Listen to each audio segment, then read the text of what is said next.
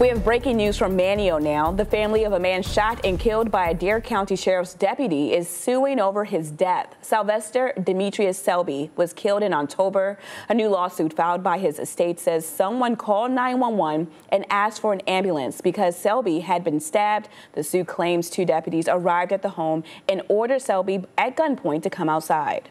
According to the lawsuit, Selby was ordered to put down a knife he was holding and did, but when he tripped on the steps of the home, a deputy shot him.